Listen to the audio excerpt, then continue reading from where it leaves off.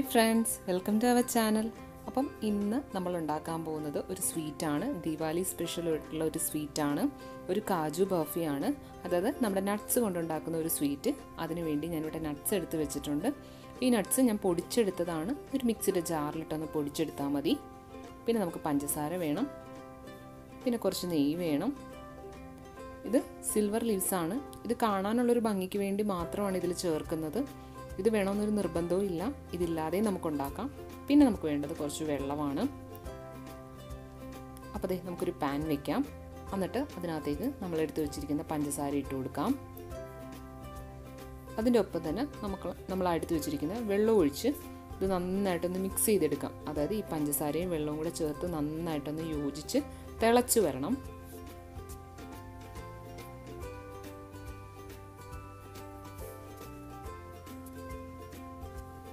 അപ്പോൾ നമ്മുടെ പഞ്ചസാരയും ആ വെള്ളവും കൂടെ തിളച്ച് തുടങ്ങിയിട്ടുണ്ട്. ഇത് ഏകദേശം ഒരു നൂൽ പാകം ആകുന്നവരെ നമ്മൾ തിളപ്പിച്ചെടുക്കണം. അതാണ് ഇതിൻ്റെ കണക്കെന്ന് പറയുന്നത്. അപ്പോൾ നമ്മുടെ പഞ്ചസാരയും വെള്ളം കൂടെ തിളച്ച് നമുക്ക് ആ വേണ്ട ഒരു പാകത്തിലേക്ക് അത് എത്തിയിട്ടുണ്ട്. നമ്മളിത് കൈ കൊണ്ട് ഇങ്ങനെ എടുത്ത് നോക്കുമ്പോഴത്തേക്ക്, ഈ വിരലിങ്ങനെ വെച്ച് നോക്കുമ്പോഴത്തേക്ക് ഏകദേശം ഒരു നൂൽ പാകം ആ ഒരു പാകത്തിലായിട്ടുണ്ട്. ഇനി നമുക്കിതിനകത്തേക്ക് നമ്മൾ എടുത്തു വെച്ചിരിക്കുന്ന ആ ഒരു നട്ട്സ് പൊടിച്ചതിട്ട് കൊടുക്കാം.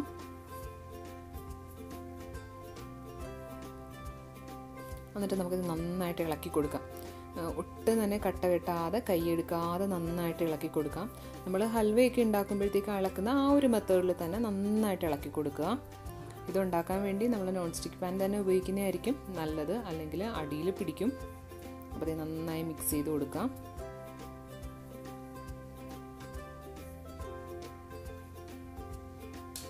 പിന്നെ നമുക്കിതിനകത്തേക്ക് ചേർത്ത് കൊടുക്കാനുള്ളത് നെയ്യാണ്. വളരെ കുറച്ച് നെയ്യ് മതി. ഏകദേശം 1 ടേബിൾ സ്പൂൺ നെയ്യ് ചേർത്ത് കൊടുത്തിട്ടുണ്ട്. എന്നിട്ട് വീണ്ടും ഇത് നന്നായിട്ട് ഇളക്കിയെടുക്കാം.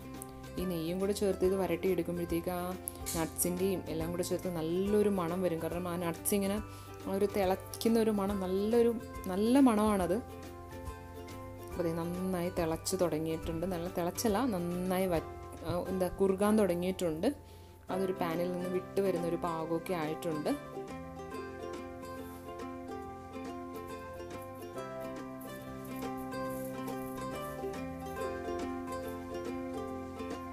അപ്പോൾ നമ്മുടെ ആ ഒരു ബർഫിയുടെ ആ ഒരു ഇത് കറക്റ്റ് ആ ഒരു പാകത്തിലേക്ക് എത്തിയിട്ടുണ്ട്.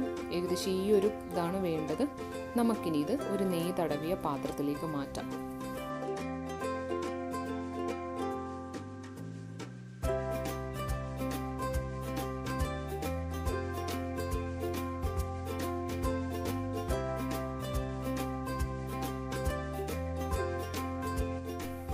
ഇനി നമുക്കിത് ഒരു സ്പാറ്റുല വെച്ച് നന്നായിട്ട് ഇളക്കി കൊടുക്കാം.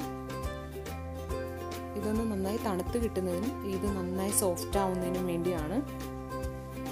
ഇത് സോഫ്റ്റ് ആവുന്നവരും നമ്മൾ ഏകദേശം ഒരു ചപ്പാത്തി മാവിൻ്റെയൊക്കെ ഒരു പാകത്തിലേക്ക് ഇതെത്തും.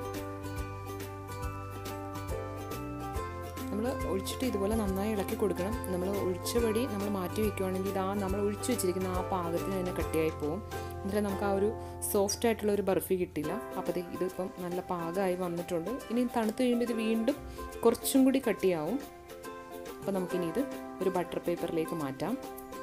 ഒരു നെയ്യ് തടവിയ ബട്ടർ പേപ്പറിലേക്കാണ് ഞാനിപ്പോൾ ഇത് മാറ്റുന്നത്. ബട്ടർ പേപ്പറിൻ്റെ രണ്ട് സൈഡിലും നെയ്യ് തടവി കൊടുക്കുക.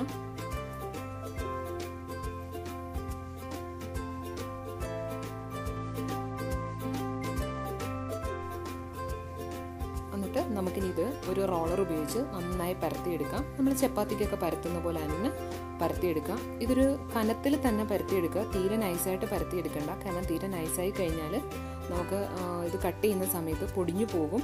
അപ്പോൾ നമ്മുടെ ആ ഒരു കാജു ബർഫി റെഡി ആയിട്ടുണ്ട്. നമുക്ക് ഇതിനകത്തേക്ക് ആ സിൽവർ ലീവ്സ് വെച്ച് കൊടുക്കാം. ഞാൻ പറഞ്ഞല്ലോ, ഇത് വേണമെന്നൊരു നിർബന്ധവും ഇല്ല. സിൽവർ ലീവ്സ് ഒട്ടിച്ചു കൊടുക്കുമ്പോഴത്തേക്ക് സൂക്ഷിച്ച് ഒട്ടിച്ചു കൊടുക്കുക. കാരണം ഇത് ഭയങ്കര തിന്നാണ്. നമ്മുടെ കയ്യിലൊക്കെ ഇത് പെട്ടെന്ന് തന്നെ പറ്റും.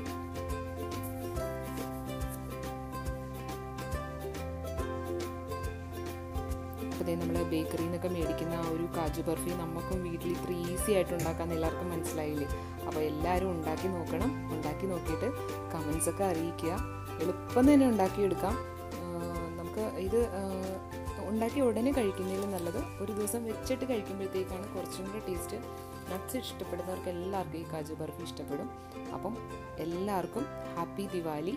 അപ്പോൾ വീണ്ടും കുക്ക് മൈ ഷോയിലൂടെ കാണാം. Thank you.